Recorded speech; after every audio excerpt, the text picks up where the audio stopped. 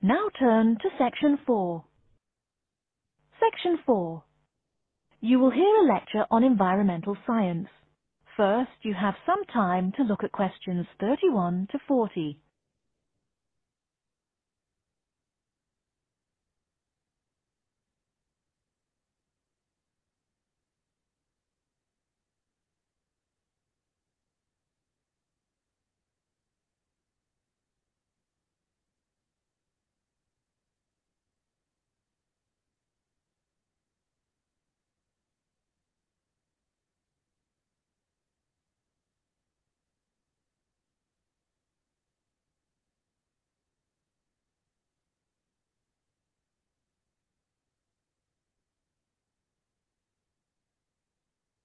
Now, listen carefully and answer questions 31 to 40.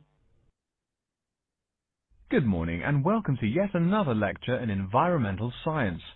I don't think I'm telling you a secret when I mention that water is a big worry here in Australia.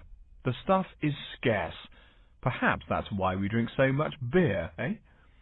Seriously though, a safe and reliable source of water is one of the great concerns of people everywhere. Moreover, as the world population grows, the pressure on existing water supplies grows greater and greater. Think about it. Our economic system demands that there be more and more consumers. The growing number of people has been tied to climate change, including droughts. So more people means less water. But our economic system demands a high birth rate. Forget about oil. Soon enough you will see wars for water. Mark my words. But today I'm going to confine my remarks to Australia. As noted already, here down under the water supply is extremely scarce. The only drier continent is Antarctica, and remember no one really lives there anyway. Moreover, in recent years, the wind patterns have changed. Rain that used to fall on the country now falls out to sea hundreds of miles to the south. Now, when I speak of people needing water, most of you probably think of drinking. Certainly everyone needs water for drinking, but surprising as it may sound, drinking is not anywhere near being the main use for water. Most water is actually used for washing. When you take a shower, you probably use well over 100 litres of water. Every time you flush your toilet, that's about 8 litres, but most people drink no more than 2 litres or so per day. So, where to get water? It could be obtained from rainwater, but often rainfall consists of other harmful pollutants that evaporated with the water. In fact, acid rain, an intense example of this, causes harmful effects on the wildlife of the habitat on which it falls.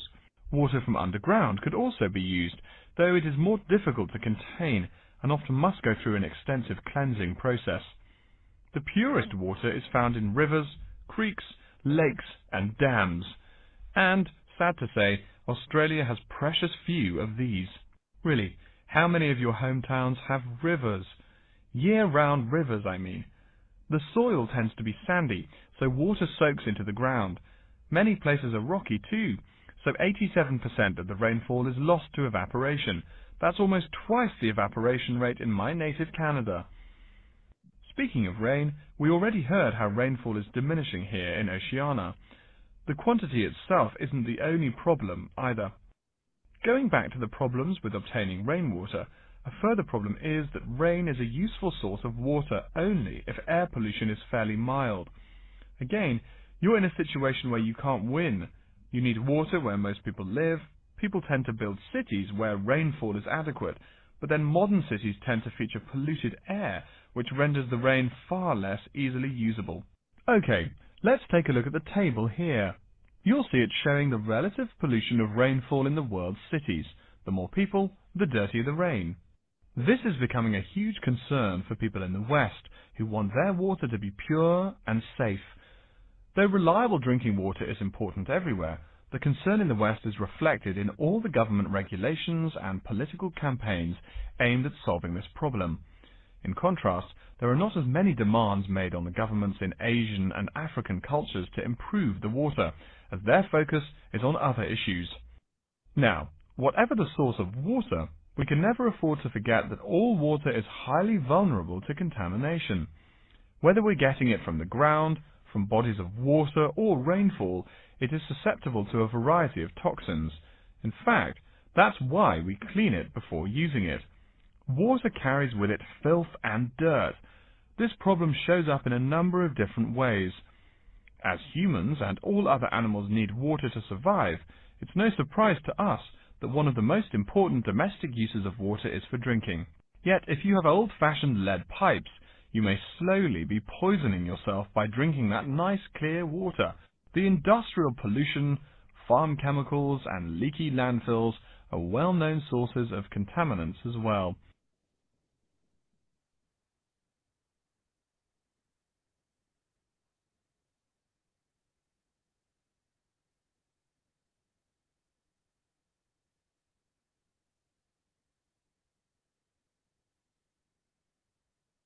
So what is being done to ensure we Australians a safe and steady supply of drinking water? There are a lot of initiatives that make admirable efforts to remedy this issue. We'll be talking about this when we meet again on Thursday, but as a preview, I can tell you that so far the amount of real solutions that have been produced is not nearly adequate. Traditionally, we've been very free in this country. That means that every person and every province tend to go its own way. So the mechanisms for water management are, in a word, insufficient. To begin seeing how this is so, I want you to read something before our next class. Though a lot of previous data on water usage and water management are inconclusive and have thus caused quite a concern, we can learn a lot from the contents of reports written on the subject. The basis for the government's water policy is the 1989 White Paper reporting on water use, present and future. If you compare the numbers offered in the paper with those in the text, you'll find that the report is rather untrustworthy. Truth being told, I'm being too kind when I say that. That is the end of section 4. You now have half a minute to check your answers.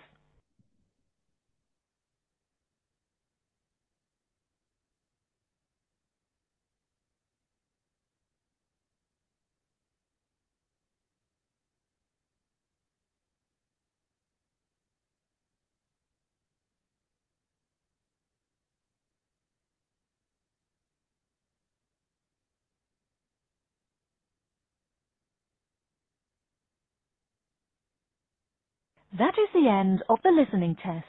In the IELTS test, you will now have 10 minutes to transfer your answers to an answer sheet.